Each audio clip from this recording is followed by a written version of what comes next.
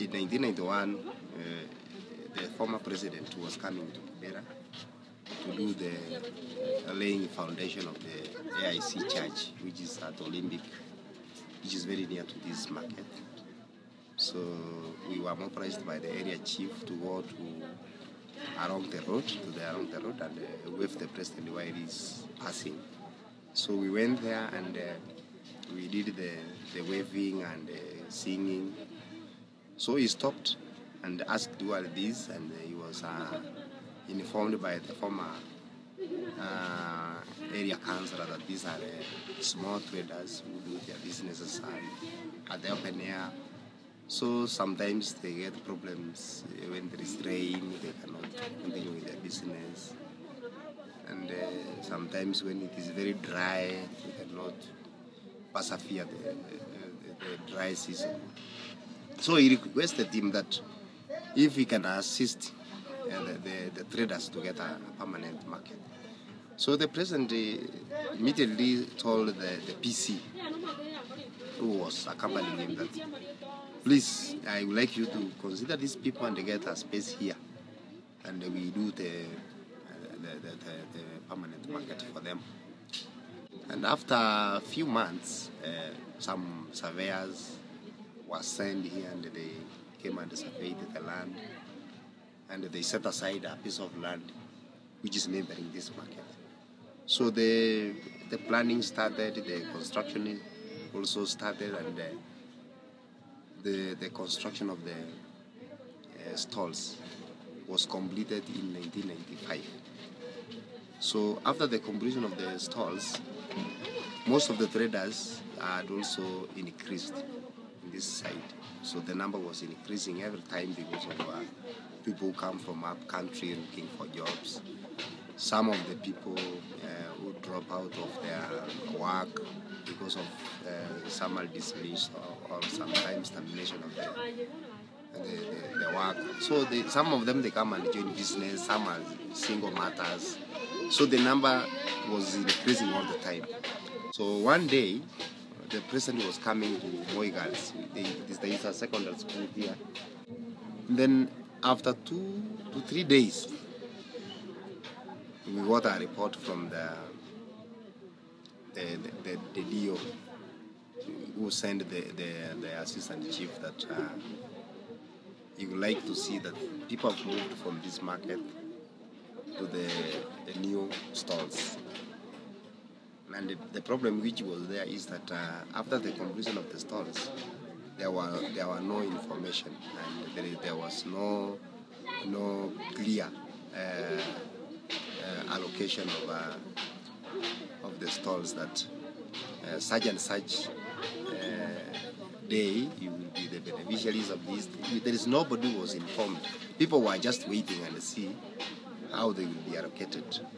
The report was that we closed this market and we moved to the new market.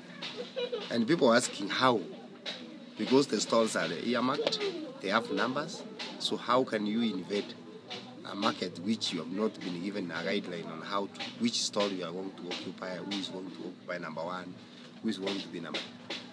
But we came to realize that already they had planned for allocation and they had done it, and most of the beneficiaries of the stalls were people from the community who are not business people, the Nubians, and the market itself was called Kibera Hawkers Market, and they were saying it is meant for the women.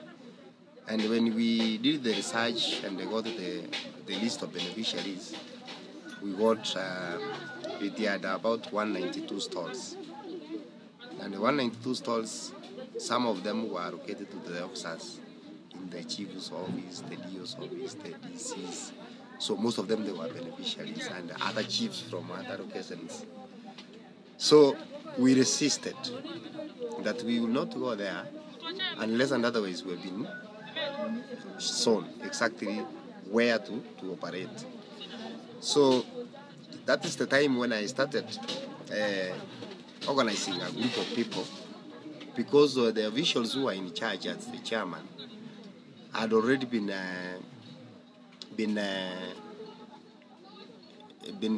co-opted with the chief to be part of the beneficiaries, but it was not a clear procedure. They were cheated that they will benefit from that and they will get stalls.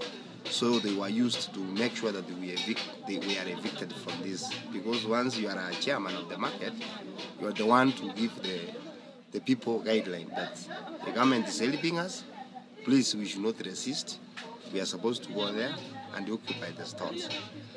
And then now, because people were curious about it, because already we had people who had reigned there. Those people from the community came, like today, because we were given a notice. They did some marketing. They did they surveyed our businesses and they saw how we spread our businesses. So they purchased some of the items like vegetables, onions. So they went their area. Before we moved, already they had, because they knew their stores, everybody was occupying his space or our space. But those ones which were given the officers from the government side, like the office of the chief, the DOs, because they were civil servants, they never came to occupy their space, were just left vacant.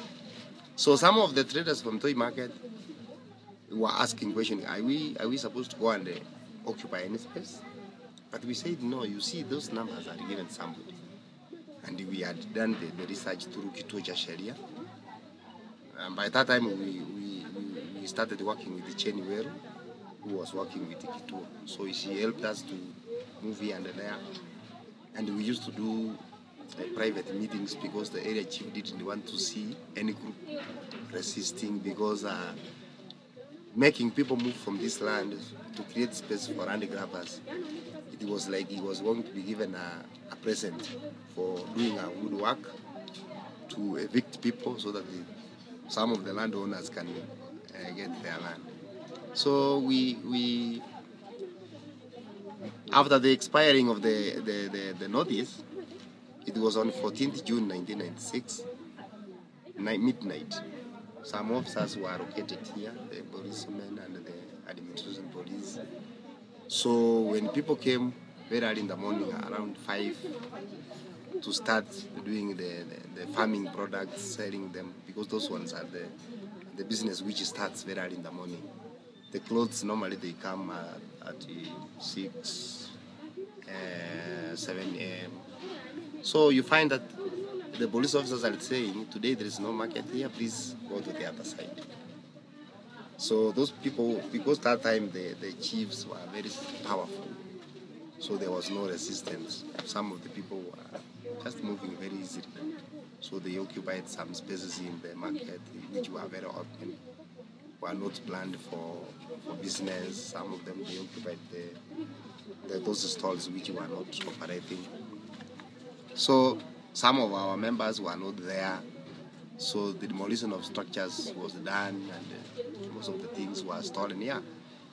So when you were there for 1 week, their life was very hard because those village elders who normally work with the chief, they were there monitoring the movements of the people. Sometimes they tell you, you are not supposed to spread your business here, move from here to that space, move from here, go to this. So they were rushing people.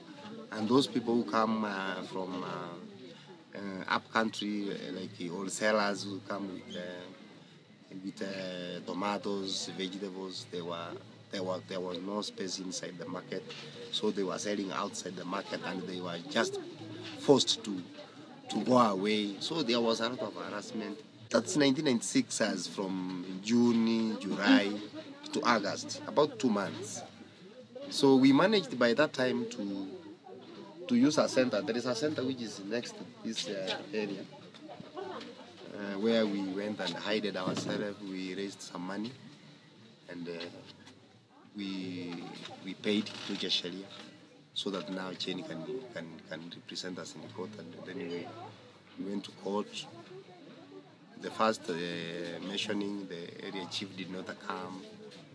The second mentioning, he came to represent the government. So when the hearing started, he was unable to explain to court the process, how it went, when you move people from one place to another, what was the procedure and what was the intention.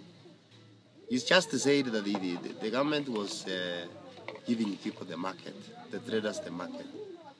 So it is a presidential market, so there is no way people were to operate two markets at the same area, and yet the government has built the market.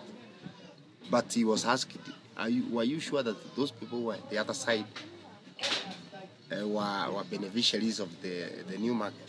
He was unable to answer because he knew only 6 people from the market were beneficiaries of the stalls. After going for hearing for about two times, the judgment was given that the chief had done nothing wrong to evict us from this land because we were taken to the new market. But the problem was the market was not enough for the number of traders who were the other side. So for those ones who benefited in the allocation of the new stalls, they should continue doing their business. And those ones who are not the beneficiaries of the market, they should remain in toy until the government plans for them. So we started singing from the court. We hired about 3 vehicles and we sang until the market, and then we attracted a big crowd from the other side of the market because they knew that side was not a business area. So when they found that now we were singing and saying we have won the case and we are supposed to be in our market, those ones who got the stalls there, they can remain there. So even those ones who were beneficiaries, they ran away from that. So we came back and told the people that now you go back to your space. If you know where you were doing your business previously, please go back to that space. And if you are a newcomer, you can look for a space which has not been used by anybody because we don't want any conflict. So we encourage people to continue doing their business here.